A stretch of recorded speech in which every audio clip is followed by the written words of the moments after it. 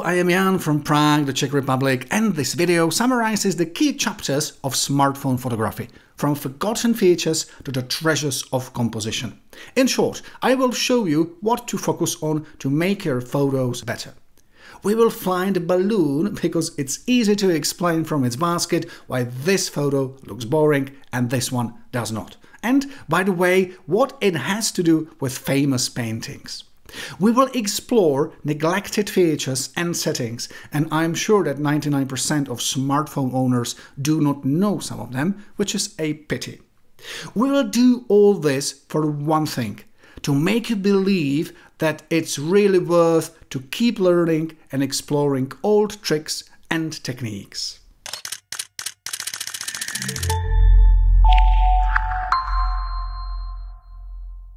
Photography is a fascinating field and a great passion.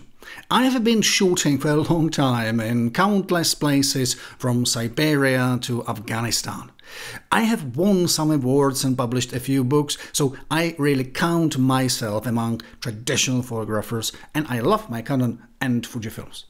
But I like my iPhone as well because the world of smartphone photography simply fascinates me. I have been doing, by the way, traditional photography courses for over 10 years and recently for smartphones as well. So I know that they can really shoot well, but they can do it even much better if you know how to do it. And that's what this video is about. So let us start with this balloon trip. And well, you might be now surprised saying, well, this is not so exciting photo as I would like to see, and you are right. The reason why am I showing you that photo is that although it was taken in a great location, it's not exciting, whereas these photos are much nicer. And the reason is that they have the feeling of 3D, they have the feeling of dimension. And I know if you hear that for the first time in your life, it might really sound boring, but it's one of the key rules of photography is that if you want your photo to be nice, you have to be able to keep the 3D feeling in it. And if it's not there, the photo would probably be boring. It's sort of rule of your brain. Your brain just does want to be able to read the photo properly. Like here, you can automatically see what's there and the photos just work. Whereas here, they are rather boring. So that would be the key principle, and if you really realize how important it is, your photos would simply be immediately much better. So, and what would be the key trick to keep the dimensions, the feeling of space in the photo? Let us go with the balloon as I promised, now, so you can now see the footage, and it's actually very easy to spot the key rule here, and key rule is that you should have some lines, some structures. You see, this is boring. It's really, your eye has nothing to catch on. Whereas if suddenly something appears in the frame, you see, you can see that the line here simply creates the 3D feeling of the photo. Again, if you hear that for the first time, it might sound somehow strange or odd, but it is not. And I can really guarantee that from this day, we will be able to see lines in any really good photo or even some famous painting. So again, you can see it here, it's flat, it's boring, but if you have the chance to have some line in it, it will just get really supported. So again, do please try to look around you and realize how it is important to incorporate lines and other structures like that into your frames. And the logic behind that is quite straightforward, because the line first, it creates the 3D feeling of the shot, and secondly, it leads your look, leads your brain through it. So you see that this photo is basically boring. But thanks to these two structures, the road and the trees, your brain knows how to enter it and is able to read it. So, funnily enough, if you now go back through your old footage, you might find that these shots you like here or here, have this one thing in common. They have very clear structures, very clear lines pointing towards the tower. So your brain is able to read it and your eyes are able to enjoy it. And again, as I said, please do start to view the world in a very different way. If we now go back to the technical side of your smartphones, what you can see here are these quite interesting shots. And you might know that this is something called panning, when I am able to coordinate the movement of my smartphone with the movement of, well, the who drives the bike or just goes with the car. By the way, this is the faces of these people were so clear that I just had to anonymize them, so I do not break any rules. But again, what I am trying to tell you is that first, these little tricks are just unknown to 99% of users of any smartphones in the world, is the first thing. The second one is just please do try to dig inside of your smartphone and do try to find some pro functions. If you are on Android, just go to the pro section. If you are on iPhone, just you have to download some app. This is from my favorite app called Pro Camera, but it's you need to buy it. But if you want, just you can download Lightroom, for instance, which I believe is simply the best free application for taking shots.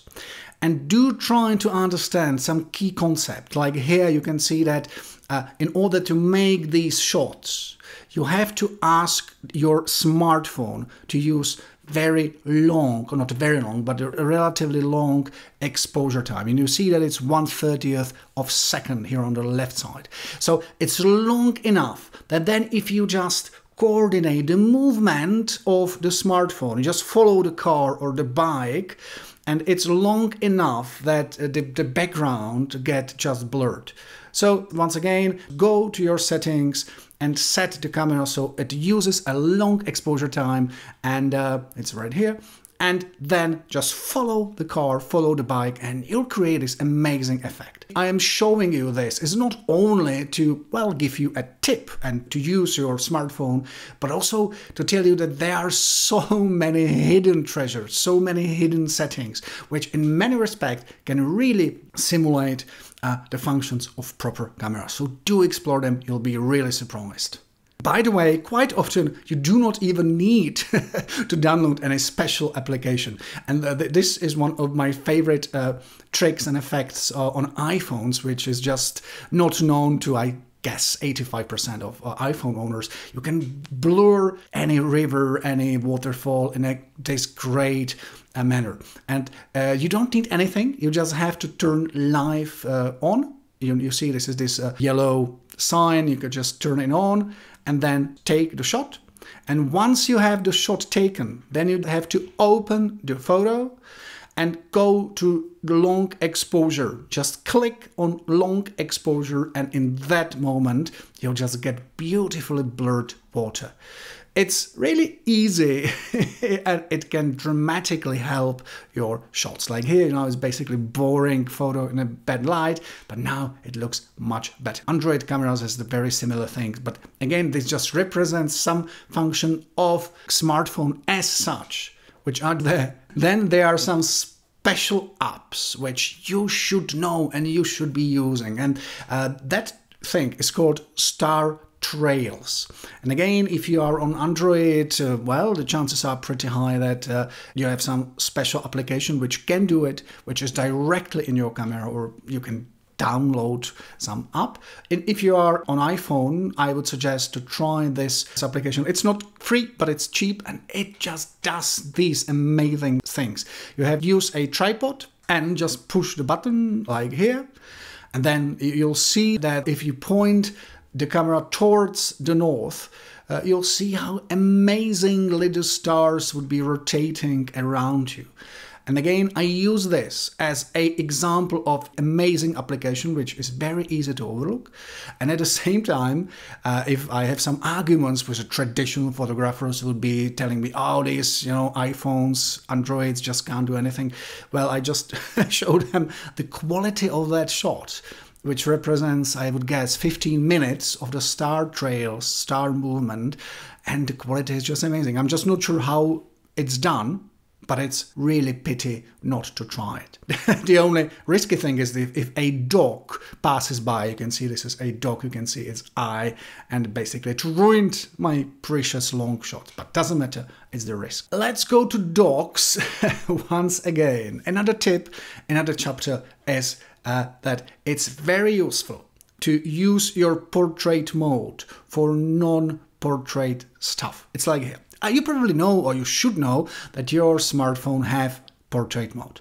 And typically people would be using it for portraits because the background is blurred by its software. But it's a pity not to use it for things like dogs and statues or pretty much anything, because you can see that the effect is really important. It's maybe too much now, but you can regulate it if you wish. But the point is that it simply gives you a great effect, which can improve your not typically boring shots by blurring the background. So again, find your portrait mode, forget that you have used it only for people, and do try it on the statues or a bottle of wine or a cup of coffee on your table. You'll be really surprised that it does just amazing things. Let me show you one more important thing here by this castle, and it's in fact the simply most important way of shooting. And typically people would do shots like that, saying, well, there are dogs and a statue and a castle, but you see it's not nice. And the trick is not to zoom, just to use the wide angle lens. That means the very basic one, and go to a short distance. You can see that I'm a couple of, maybe 15-20 centimeters from the statue. And the trick, the reason why that way of shooting, it means with wide angle and from a short distance, is that you are actually able to have something like a person or a cup of coffee with something in background. And it sounds boring, but it's not. It's extremely important. If you start shooting in that way, you will open a completely new horizons, because you are able to have several layers. You have the dog, you have another part of the statue and the castle and the garden, and it's so many things. So it's extremely important. And as you can see, I'm using the portrait mode here, but you do not have to do it. And in fact, do try what your camera offers without the portrait mode. And again, very classical example, a blossoming trees.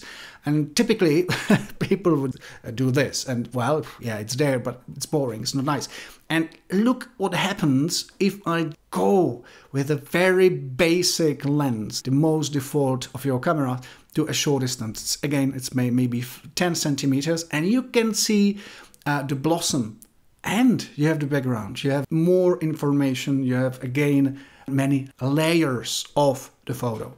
And what is really important detail, you can see that the background is blurred, which is nice. But surprisingly, it's not done by software. It's done by the optics. So please do try this. Avoid, in that case, your portrait mode, go to a very short distance, and you'll be surprised how amazing these shots would be. And now you can see it works same here in that case of some fashion shots when we are testing mobiles. And again, I'm in a very short distance from the mobile, so you have two layers of the shot, or here. And obviously, you can use that way of capturing things around you, not on mobile, but also in a scene like that. And you see that there is the model and there's her surroundings. And it's quite interesting because of the same reason, because she is just in some context and it looks interesting. So again, wide angle and getting close to her. But do avoid getting too close, because if you go, and you can see it slightly here, if I go to very short distance with that wide lens, the face of people would be distorted. You can see it here. But if you keep distance like that, then it would be nice. Which draws us to another key rule. And the rule is, how do we take portraits? And you might be surprised because there are many definitions of portraits, but in a traditional way of photography, portrait means that you step back and zoom. So you do not get close, as we have seen before, because the face might get distorted. And the way of shooting portraits is that you move back a little bit and you zoom to the face of a model or a dog or anything. And the reason is that the face just does not get distorted. So, and if you have some high-end smartphone, then it would have a dedicated portrait lens and portrait sensor, and it works nice. And again, compared to that, which is nice as well, but you can see a small distortion. So that means that one of the key principles, one of the key rules is that portraits means that you are just shooting for a certain distance. You do not have that much of context. You do not see much around as compared to that one. As you might remember, this is the wide lens, wide angle. And we want this. We like it because we have so many information, so many layers. But this is another world, another way of shooting when we want just the detail, just the portrait of dog or a model. So very important to realize that in fact we have these two extremely important ways of shooting, and it's useful to know they exist. By the way, all these tricks and tips are not new at all. Well, in fact, many of them are old as well, hundreds of years. And this is another important tip. Just do go to museums, to galleries, and look around. And you'll be really surprised or maybe even amused, because what will you see? It's like here. And you can guess, yes, the key institution here is the line. You can see that the border of the street and the movements of people creates the feeling of space. It's a totally same like we've seen before. Or here, again, very traditional painting and the line of the road, and creates immediately the feeling of 3D. So look around you and see these tricks which are around us for hundreds of years. And really, if you go then back to a garden, you see it. There's no line, here is the line. And suddenly you feel that the existence of the line, of the road, I know it's not exciting photo, I'm just trying to show you the physics. It gives you opportunity to see that in 3 dimensions. It's not there, it is there. The same here, it's not exciting photo, it's not exciting place. But again, if you compare that version 1 and you compare that shot with these, you can see how important is the little road. It leads your eyes into the shot, and it gives you opportunity to create 3 dimensions. Again, I know if you hear this for the first time, you might say the guy's crazy, but I'm not.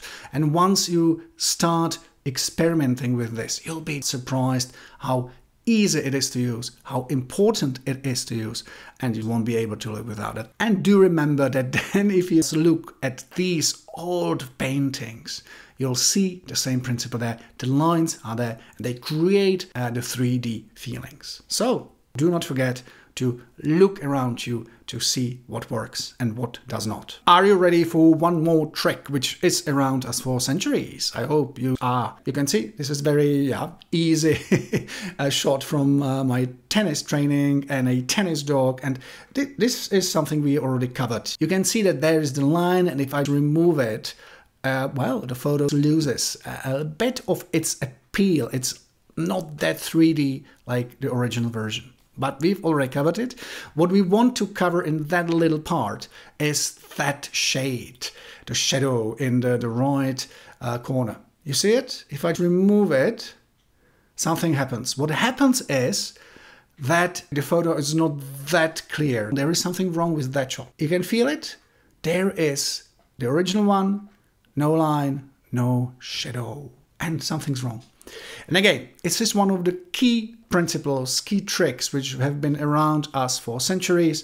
And even if you look at that famous painting, you see that there are dark parts in the corners. Well, the trees, the angel's wings, and other parts as well.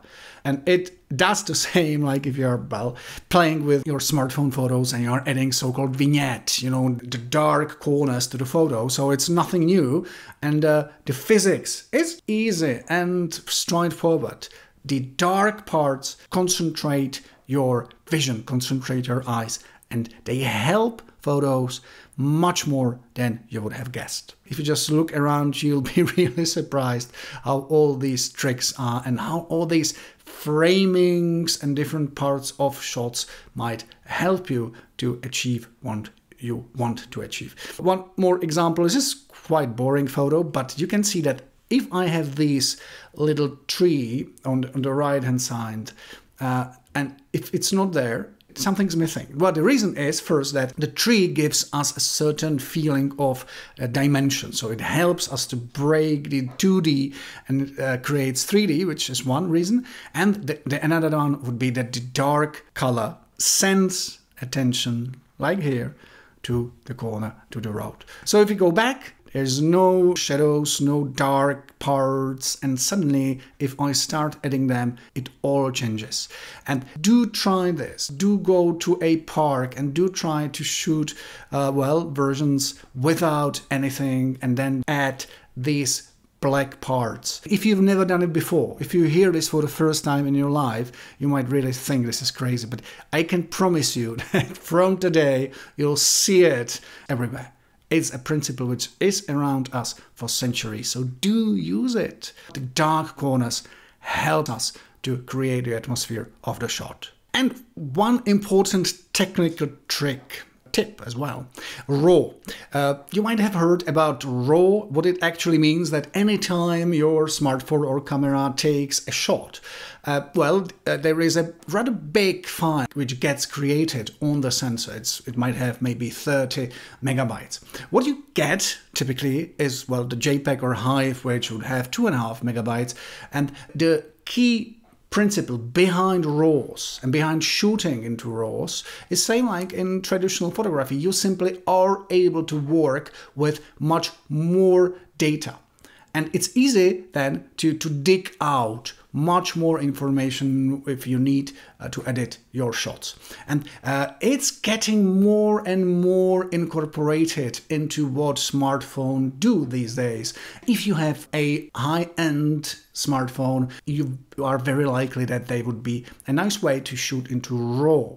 And again, do try it because it opens new horizons. Simply because, as you can see in these illustrations, it is much easier to dig details and get much more out of any photo. Well, I am torturing you with composition, so there should be a couple of minutes for a thing called golden ratio.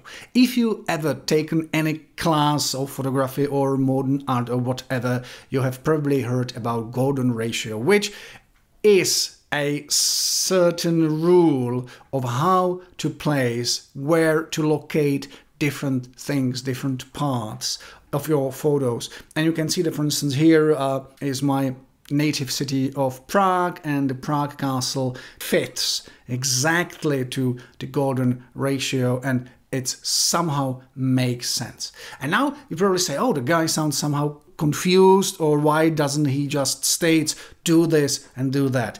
Well, I'm not saying that, because if you really want to dig into details, it'll take days probably before we decode what golden ratio actually means.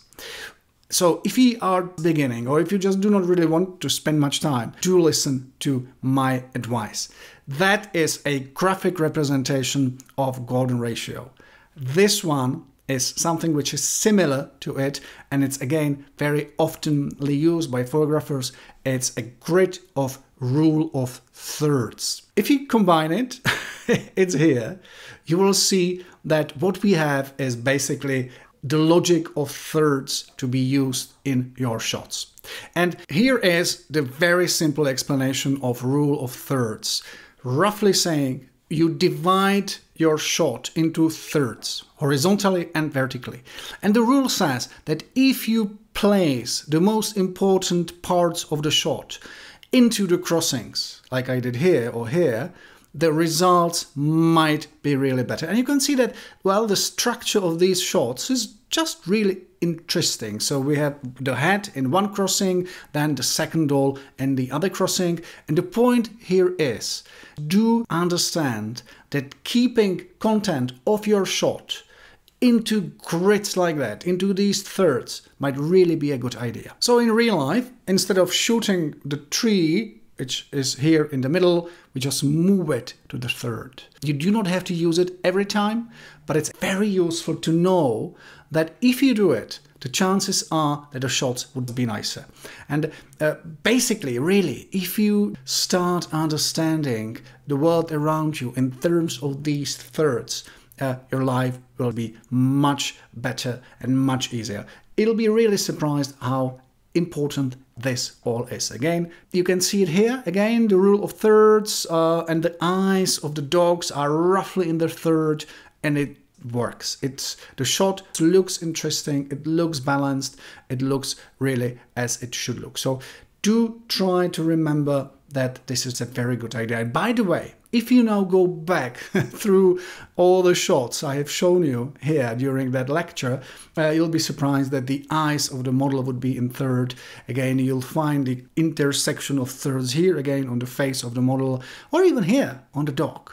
So it is something which is there. It should not be overused, but keeping the sense of grit is something which will really help your shots, I can guarantee. So, thank you for your attention and good luck. I am Jan from Prague, the Czech Republic.